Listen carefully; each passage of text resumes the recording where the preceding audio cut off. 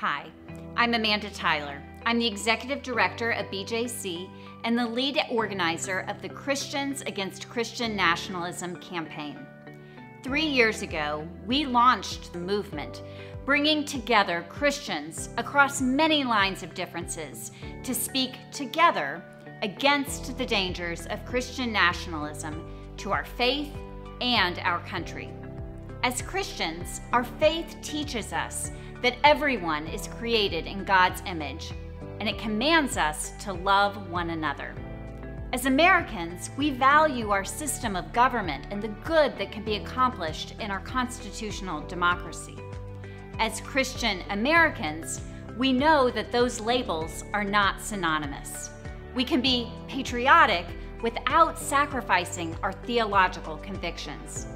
Over the past 3 years, more than 25,000 Christians have signed our statement of principles. Many thousands more, Christians and others, have used and shared our resources to help their communities better understand and then work against this poisonous ideology. I want to thank all of you for your courageous action in standing up to the growing threat of Christian nationalism. But I will be frank with you. We need to do more. We need to recruit our friends, family, and people in our churches to join us in this movement.